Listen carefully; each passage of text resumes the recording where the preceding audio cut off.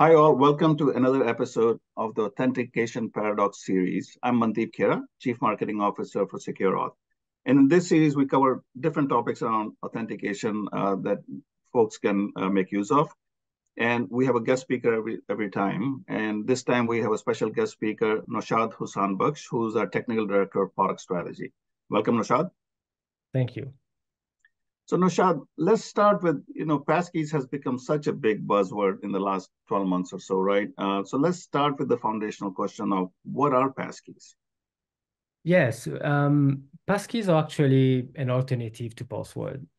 They are based on FIDO2 standard and rely on cryptographic keys to provide a phishing resistant form of authentication. The private key can be generated and stored securely on the end user's device, also known as the authenticator, while the public key is used by the target application to validate the signature. Got it, got it. And so why have so many organizations started using Passkeys lately?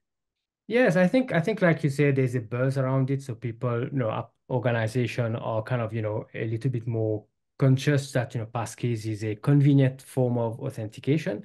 And more importantly, it's kind of at the moment the go-to way of replacing password, which we know is not the most secure form of authentication. So you think are Passkeys effective for passwordless authentication? So there's a big difference between passkeys and the traditional, FIDO-based authentication. So the main driver of passkey actually is to drive adoption, is to really kind of, bring an end user experience kind of element when it comes to authentication and registration of your credential.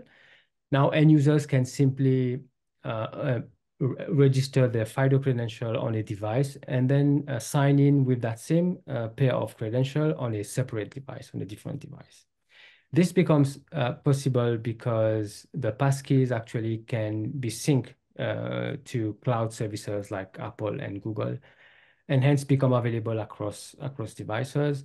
And this type of passkey that are not really tied to the device, right, to the authenticator, they are more convenient from an end user perspective, but the problem with that is obviously it's not device bound. It's not really secure as a device bound credential. So then would you say, given what you just explained, would you say that passkeys are really not enough for strong passwordless authentication as well as supporting zero trust architecture, especially if you look at the both workforce side and the consumer side?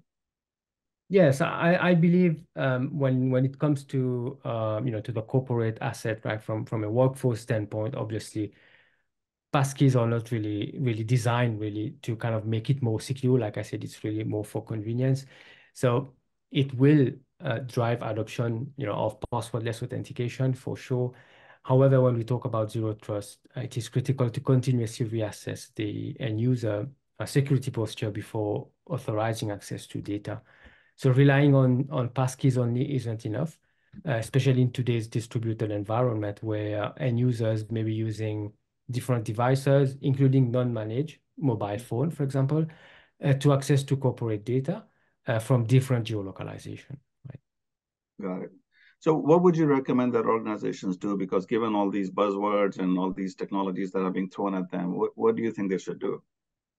I think it is important to couple biobehavioral risk assessment with a phishing-resistant form of authenticator, including device-bound credential, right? Passkeys, but essentially secure form of passkeys, right? In order to provide a more robust and secure form of authentication, right?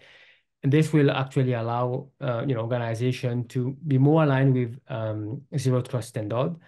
And what I would recommend doing, from a authentication and authorization perspective is to make sure, organization get the most out of contextual data and threat intelligence coming from different sources across the company and leveraging, AI/ML based, model to really comprehensively authenticate and authorize users before giving access to whether it's corporate data or whether it's from a consumer perspective. But the fact that these data are there, it's just make more sense from a security perspective to leverage everything and use the IML, machine learning behind to really assess the authentication posture, the level of assurance, as we call it.